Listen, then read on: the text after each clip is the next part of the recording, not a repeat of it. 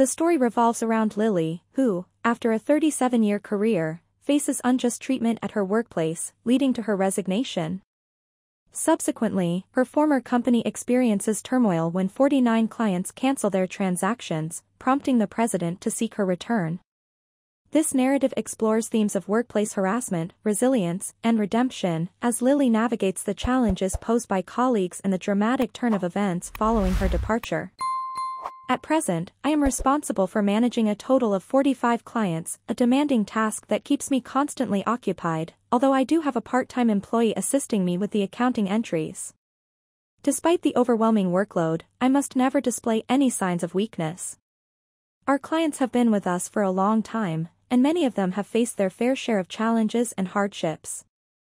Witnessing their resilience in the face of adversity, I am determined not to let them down. Here I am once again sitting in front of my computer, feeling troubled by the recent behavior of my colleagues Tom and Emily. Tom, who is 7 years younger than me, recently got promoted to head of the tax department, and his attitude towards me has changed drastically. He used to be a friendly colleague, but now he speaks to me in a condescending manner and constantly criticizes my work. Despite my efforts to defend myself, Tom remains unfazed and continues to belittle me. Emily, Tom's assistant, also joins in on the criticism, mocking me for not working efficiently enough. I was actually offered the promotion to department head before Tom, but declined because I value client interaction over management responsibilities. However, Tom and Emily are unaware of this fact. I will continue to do my best in my current role and prove them wrong. With a heavy sigh, I reluctantly opened the client files left on my desk, only to discover that some of them were actually Emily's responsibility. It was evident that Tom's constant harassment was driven by his desire for me to retire quickly. My extensive experience and deep knowledge in taxation surpassed his own, causing other members of the tax department to seek my guidance instead of his. Additionally, there were other reasons why everyone avoided Tom. His unapproachable demeanor and unkempt appearance made him unappealing to interact with. Suddenly, Tom instructed me to take care of several client files and swiftly left the office without waiting for my response. Panic washed over me as I realized that all these files had deadlines within the same month. I called out to Tom in confusion, but he was already far away, busy packing up his belongings. I was left to deal with the overwhelming workload on my own. Emily, finding the situation amusing, followed Tom out of the office, laughing mockingly. Those were the only words I could manage to utter. However, the relentless harassment from Tom and Emily persisted. They constantly criticized my increasing overtime, deeming it a complete waste. Today, Tom's anger reverberated through the office once again as he scolded me, demanding that I stop working overtime. According to Emily, the reason for my overtime the previous day was simple. Tom had dumped a month's worth of declaration forms on my desk, expecting me to file them by the end of the month after work. However, one day, an unexpected turn of events occurs when the narrator is summoned to the president's office. The company had recently experienced a change in leadership as the president's father, who had been managing the company since its inception, had fallen ill and passed on the reins to his son. The son, who had previously worked at another company, was still unfamiliar with the inner workings of their own company. Nevertheless, circumstances forced him to take over the presidency. I approached the president's office with a mixture of curiosity and unease, and as I stepped inside, I couldn't help but notice the presence of Tom and Emily, both wearing unsettling smirks on their faces. Confused and apprehensive, I muttered under my breath, ensuring that my words would only reach my own ears in the tense and peculiar atmosphere. I couldn't help but wonder why Tom and the others were there. As my mind whirled with confusion, I recalled the conversations I had overheard from Tom and Emily. They had accused me of overbilling for overtime, insinuating that while other members of the tax department had a mere 15 hours of overtime per month, I had exceeded 80 hours. It struck me as odd that Tom and Emily, on the other hand, had no overtime recorded for this month. Their impeccable record seemed almost too good to be true. I vehemently denied any intentional overbilling for overtime, emphasizing that my prolonged working hours were merely a consequence of being unable to complete my workload within regular hours. Despite my explanation, the president let out a deep sigh, expressing their doubts about my claims. However, lacking substantial evidence, they decided not to pursue the matter further. To my surprise and bewilderment, the president revealed that they required my resignation by the end of the month. Stunned, I couldn't help but question the reasoning behind such a demand. What did the president mean by this? I asked, struggling to comprehend the situation. Facing the president's stern gaze, I desperately tried to explain the discrepancy in my overtime hours. I confessed that my excessive overtime was a result of taking on additional tasks assigned by Tom and Emily. However, I refrained from implicating Tom directly, fearing that it would reflect poorly on my own time management skills. Instead, I opted to present the facts as they were. Nevertheless, the president expressed their concerns about employing someone who worked at such a slow pace. Consequently, they requested my resignation, asserting that my efficiency fell below the standards they expected from their employees. Before I could process my thoughts further, the president addressed me, using my name with a tone that hinted at a serious matter to discuss. Startled, I inquired about the purpose of this unexpected meeting. My mind raced with various possibilities and concerns. The president appeared resolute in his decision to ask me to leave the company, leaving me feeling disheartened. I had dedicated my entire 37-year career to this organization, and yet I found myself constantly overlooked and underappreciated for the extra effort I put in. Not only did I have to carry out my own duties, but I also had to shoulder the workload of Tom and Emily. Despite my exhaustion, I understood the situation and ultimately decided to resign. It dawned on me that I had already expressed this intention to the president, and as I glanced at Tom and Emily, I noticed the smug expressions on their faces, as if they were reveling in my departure. Emily even had the audacity to thank me for quitting, her sneer leaving a bitter taste in my mouth. I met her gaze with a silent stare, refusing to let her belittle me any further. Tom, too, looked down on me in a similar manner, relishing in the cost-cutting measures that led to my departure. Undeterred by their contempt, I focused on the task at hand, meticulously creating handover documents for all my clients and bidding farewell to those I was passing on my responsibilities to. Despite my efforts, I was unable to secure a meeting with the president to say goodbye in person, so I resorted to sending letters and informing them of my chosen successor. At first, I chose not to answer the phone, hoping that my silence would send the message that I had moved on. However, the company persisted and continued calling me multiple times. To my surprise, I also received calls from Tom and Emily, both using their personal mobile phones. Perhaps they thought I would be more inclined to answer their calls. Reluctantly, I decided to pick up the phone and greet them with a simple, "Hello, Lily." Little did I know that the situation on their end was far from calm. The president's voice came through the line, urgently asking, "Who exactly are you?" I couldn't help but laugh mockingly at his question. After all, who was I besides an unemployed woman? A week had passed since I handed in my resignation, and I finally had a chance to relax at home. Leading up to my resignation, I had been tirelessly engaged in the handover process and had been swamped with various tasks even before that. Needless to say, I was in desperate need of some downtime. Just as I was relishing in the thought of unwinding, my mobile phone suddenly started ringing. I hesitantly picked up the call, only to discover that it was from my previous company. I couldn't help but wonder what they could possibly want from me now that I had already taken care of all the necessary procedures for my departure, including social insurance matters. I had already resigned from the company, so what more could they possibly want from me? However, before I could voice my thoughts, the president spoke with a sense of panic in his voice. Since my departure, the company had received a staggering 49 calls requesting to halt any transactions with them. The president pleaded for me to return to the company immediately.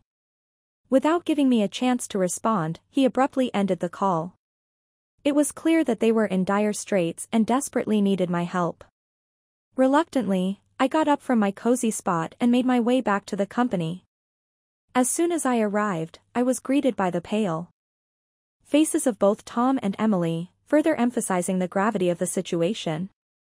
Both of them had noticeable dark circles under their eyes, which caught me off guard and made me wonder what could possibly be wrong with them. I couldn't help but ask, my surprise evident in my tone. Tom, in response, shot me a glare and proceeded to reveal the reason behind their exhausted appearances. It turned out that they had been inundated with countless calls to halt transactions, not just from our clients, but also from potential companies we were planning to collaborate with. Tom's accusing gaze intensified as he confronted me, demanding an explanation for my actions. Emily, too, regarded me with suspicion, expressing her disappointment at the unexpected underhandedness she believed I was responsible for. The weariness that etched their faces was undoubtedly a result of dealing with the relentless stream of cancellations, and perhaps even the sheer weight of the situation. Of course, I knew deep down that I hadn't done anything to intentionally harm our clients, but I couldn't help but speculate on the reasons behind their sudden change of heart. It was possible that the cancellations were unavoidable this time. I muttered this to myself, only to be met with an outburst from Tom, accusing me once again of being at fault and demanding that I accompany him to the president's office. Without hesitation, Tom forcefully led me through the office doors, with Emily hastily trailing behind. As we entered, the president looked up from his desk and locked eyes with me. Before I could say a word, Tom wasted no time in accusing me in front of the president, painting me as the mastermind behind the cessation of transactions. He went as far as suggesting that not only should I be forced to resign, but also face legal consequences for the damages caused. Emily, though carefully choosing her words in the presence of the president, passionately argued in favor of Tom's claims. At that moment, the president shared that he had received a call from his father, the former president, regarding clients who had approached him directly to negotiate about Lily. This revelation surprised me as I had not anticipated the clients taking such drastic action. Emily chimed in, expressing doubt that Lily was the reason for the client's departure. The president then addressed the situation seriously, highlighting the differences between my personalized approach and Tom and Emily's manual operations. He acknowledged that while my method may be time-consuming and inefficient, it ultimately benefited our clients more. However, Tom and Emily were not convinced and expressed concerns about the feasibility of providing detailed attention to each case. The president disregarded their concerns and turned to me, questioning why numerous companies had ceased their transactions. After Lily had departed, I took a moment to compose myself before responding with clarity. I explained that our clients no longer required our tax management services as they could find cheaper alternatives with other accounting firms. However, they had chosen to stay with us because of the personalized tax-saving strategies that I provided. Tom interjected, criticizing my attitude towards the president and questioning my worth. In summary, my father's words highlighted Lily's invaluable contributions to the tax department. The president's initial apology and subsequent offer to revoke Lily's resignation demonstrated the company's recognition of her importance.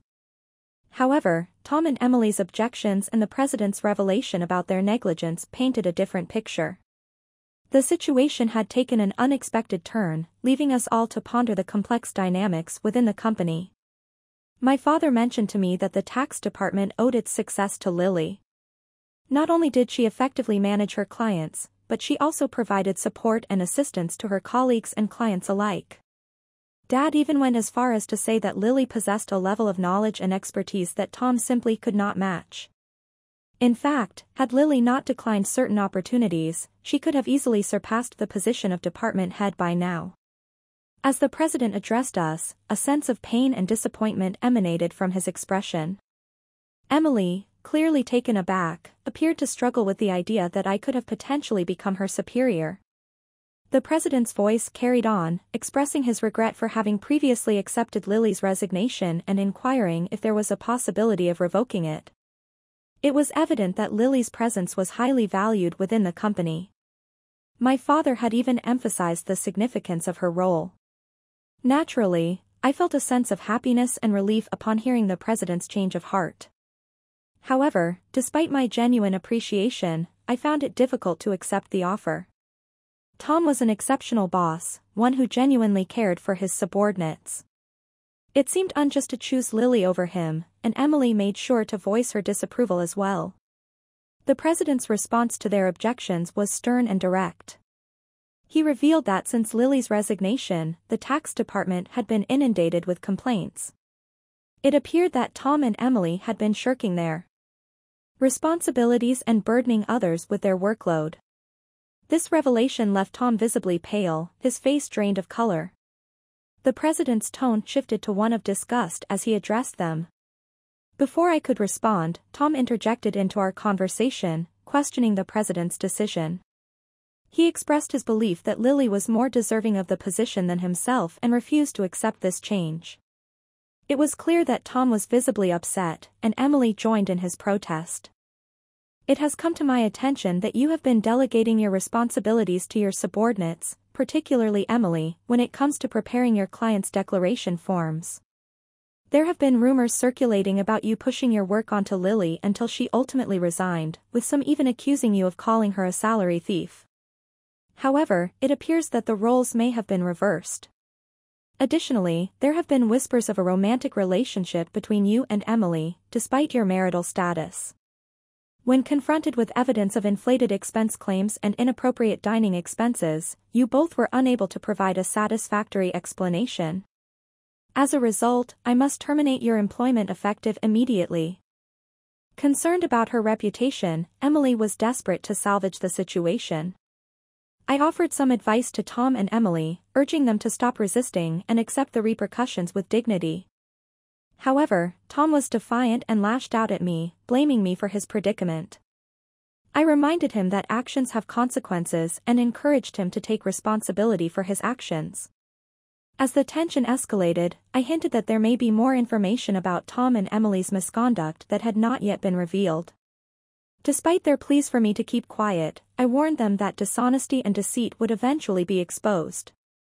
The president intervened, urging Tom and Emily to face the consequences of their actions and learn from their mistakes before it was too late. Tom and Emily were struggling to resist the consequences of their actions. They pleaded for a second chance, promising to rectify their mistakes and make amends to their colleagues. Emily's eyes welled up with tears as she realized the gravity of potentially losing her job due to neglecting her duties and engaging in an inappropriate relationship with a supervisor. It would be in your best interest to confront the reality of the situation. Before things escalated further, both Tom and Emily found themselves on their knees, their actions leading to their immediate termination. I then proceeded to expose their wrongdoings, which included Tom deceiving his superiors by pretending to go on business trips, when in reality, he was spending days with Emily. Additionally, they were both guilty of harassing employees, creating a hostile work environment that ultimately forced some to quit. I did my best to support these employees, but Tom and Emily were masters at their manipulative tactics. They would consistently reprimand and pressure employees when I wasn't around, often springing demanding tasks with tight deadlines out of nowhere. Those who resigned asked me to keep their reasons quiet, but now they have found contentment in new positions at different companies. Thus, I felt it was necessary to speak out. The president was livid upon learning the truth, expressing his anger by slashing Tom and Emily's final salaries. Furthermore, he vowed to conduct a thorough investigation into their past claims of inflated expenses. Tom, desperate to salvage his situation, pleaded with the president, tears streaming down his face. He begged him not to cut his salary, fearing the repercussions it would have on his family if they were to find out. Eventually, Tom's affair with Emily was exposed to his wife, leading to their divorce. Now, both individuals find themselves facing legal claims for compensation in the ongoing divorce lawsuit. Strangely enough, Tom reached out to me, asking for my assistance in persuading the president to reconsider their termination. Both he and Emily are trapped in a dire predicament. Currently, Tom and Emily are facing difficulties in securing new employment as the tax industry is a tight-knit community where news of wrongdoings spreads rapidly, making it challenging for them to find job opportunities. Despite their desperate need for money to cover expenses related to their divorce and livelihood, they have resorted to working as day laborers at construction sites, a stark contrast to their previous office jobs. Emily often reaches out to me in tears, lamenting her situation and expressing her desire for a better life. However, I remind her that their current predicament is a result of their own actions, and that they must face the consequences of their choices. While Emily struggles with the hardships they are facing, I am content with my decision to stay away from work, despite offers to return. The president may be eager for my return, but I have chosen to stay away from a work environment that once asked me to resign. Sometimes, it is necessary to accept the consequences of one's actions and make peace with the choices made. Currently, I am assisting a close acquaintance at their tax office in order to supplement my income. However, once the current circumstances stabilize, I have aspirations to establish my own office, just like my friend has done, but with my own unique touch. In doing so, I will have complete autonomy over my working style, ensuring that it aligns perfectly with my clients' needs and preferences. As a tax accountant, my ultimate goal is to establish a harmonious relationship with my clients, where we are equals in the realm of professional services, rather than adopting a hierarchical dynamic akin to that of a teacher and student. This new phase of my professional journey has just begun, and I am eagerly anticipating the opportunity to delve further into the realms of my passions and aspirations.